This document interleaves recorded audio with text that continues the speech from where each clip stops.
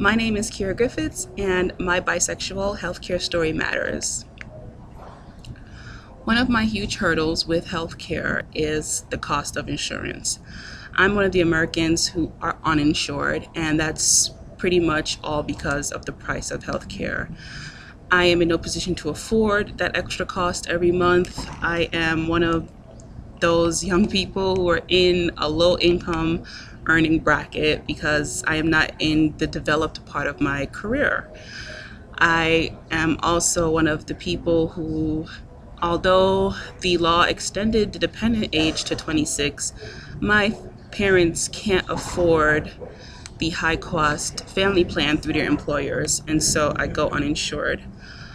There are free clinic slash sliding scale fee services or facilities where I live, but even those costs are still too high for me when I have to worry more about keeping the roof over my head and food on my plate. It's a risky lifestyle because I do have a family history that is prone to diabetes, hypertension, and certain forms of cancer. And any healthcare expert would tell you that preventative care, meaning annual or every 2 years screenings for certain signs, such as mammograms and pap smears, and getting regular testing of your blood sugar levels and your blood pressure, are great ways to keep on top of any diseases that may develop, because early detection is the best care.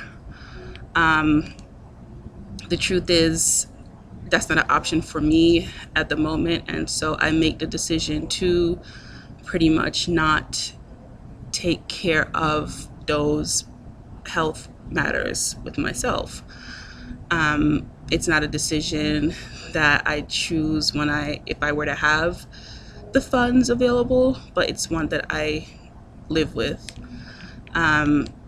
Another thing is, as an obese person, I'm even more prone to cardiac or cardio related health issues, heart disease, heart attacks. I'm more prone to being diabetic, even beyond my family history. My body will just function at a riskier level because it has so many extra pounds and stresses on it. Hypertension, as well as joint related issues, and all of these things make me a bigger risk factor than normally. I haven't really had any LGBT experiences medically, only because when I used to see my healthcare provider regularly as like a preteen, that was back when I was seeing my family doctor, I wasn't identified as anything as bisexual or anything like that. So I was just there under typical circumstances. And so that part of my life wasn't a part of my visits.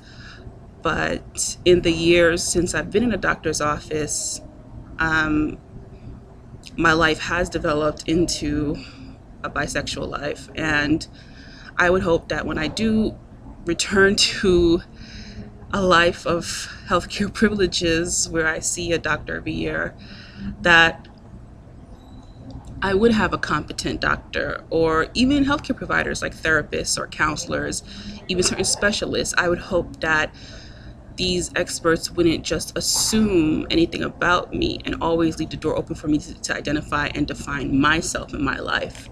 It's too important to understand that we're all people and we're all deserving of people rights. No group should be having to demand extra or demand civil rights and civil treatment. We're all one species. So those are just some of the hurdles that I do face in my everyday life, and some of the reasons why it's important that my story is told, because I live the life of many Americans out there. We want to have the best care, but unfortunately we can't afford it. And although I'm from the school of believing in contributing to the cost of my health care, I also do believe that there is a lot that needs to be regulated in the system There are just way too many bizarre costs for things that we as humans rely on to keep healthy. Um, you know, I'm sorry, but I don't see why my doctor needs to be living in a $1 million mansion when he provides a service that relies on the human body. Sorry. Um, that is my bisexual healthcare story. And although it's limited, it's still relevant. And even more so, it's mine. So I tell it freely. Thank you.